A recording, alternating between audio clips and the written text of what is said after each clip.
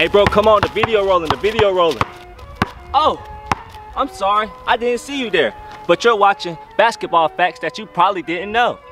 Basketball is one of the most loved sports on the planet right now. You can dunk, dribble, shoot threes. Well, you haven't always been able to do that. So let's get into the facts that you didn't know right now. Fact number 1, basketball was created by a guy named James Naismith. It all came about because his boss at the YMCA was like, "Hey James, come up with a sport that everyone can play in the winter." "Okay, sir." And that's how they came up with basketball. Well, you know more than that happened. I'm just giving y'all what I think the convo went like. And all of this was invented at the YMCA. Fact number 2. Here's another fact I bet you didn't know.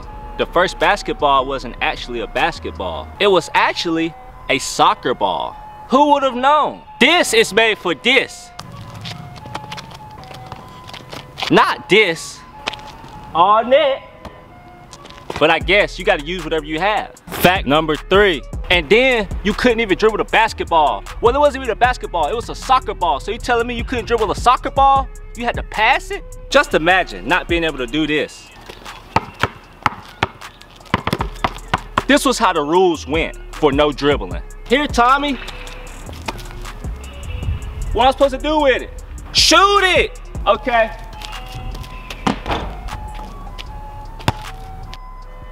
You know I can't shoot. Yeah, I know, but you were the only one to go. So basically, wherever they caught it at, they had to pass it. No dribbling, no nothing. Pass, pass, pass, shoot. Hopefully they make it. But also the first team credited it, however you say it, with advancing the ball by dribbling was a team in Yale in 1897. And the official allowance for a dribble was only once per possession. Well, at first, then it got adopted 4 years later. Fact number 4. So do you know how they only allow 5 players on the floor now? Yeah, 5. Well, the number of players per side was never specified. Ooh, that rhymed.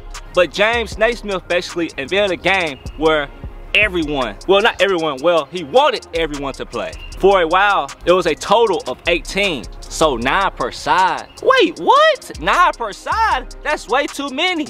5 is enough per side. Well, I kind of understand it because that was the total number of people that showed up for the very first game. Fact number 5. So you know how now you get fouled and you go straight to the free throw line? Good gracious, man. Man, you a wimp. But I get free throws. Well then, if you didn't get hurt, it wasn't a foul. Good God, you fouling.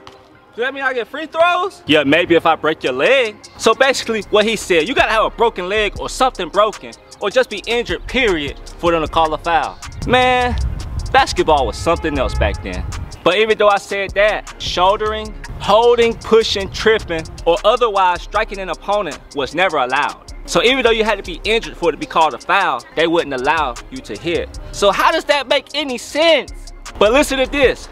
However, such offenses like that were never considered fouls until 1910. Then they made the rule, committing 4 fouls, you're out the game. Give me that. Foul. What? Give me that. Foul. What? Give me that. Foul. What? Give me that. Give me that. Get him out of here. What? Then the total was finally raised to 5 in 1946. Then to 6 the next year. Fact number 6. Back then, referees used watches. That's because the duties back then for refs was timekeeping. Then again, there wasn't that much time to keep. The 24-second shot clock wasn't made until 1954. Since people wanted to hold the ball so long, to combat stalling tactics, NBA teams began to employ. Turnover. What? I only had it for like 2 seconds. It's been 24 seconds, other team ball. Come on, man. Fact number 7. The game's life was short. Well, not technically like that, but Naismith proposed 2 15-minute halves with 5 minutes to rest in between. Fact number 8. There didn't used to be a backboard. It used to only be just a basket. Hence why they call it basketball. They made the backboard because when a person shoots the ball and they miss the goal or the basket back then, it just went straight to the crowd. The fans loved to just play with the basketball, or well, the soccer ball at the time.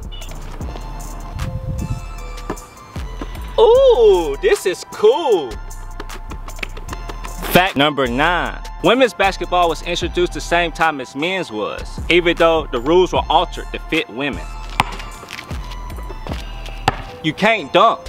Yes, I can. No, I'm saying you can't dunk because you're a woman. Feminist. Psych, nah, I'm just playing. Women or men couldn't dunk at that time. Just imagine not being able to do this. Fact number 10. Back then, there was no out of bounds. As soon as the ball went out of bounds, the referee tossed it right back in so that the play keep going. And the first team that got the ball got possession.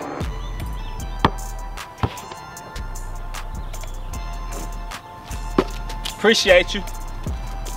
So that means play never stopped. Only time it stopped is when the game was over. One thing I can tell you is I know they were tired back then. A young buck. Yeah, back in the 1700s, I never got tired. Hey, never mind, I guess I was wrong. That's when in 1913, they changed the rule. Last team to touch the ball lost possession, so that means the other team got the ball, which is how we play now. Other team ball.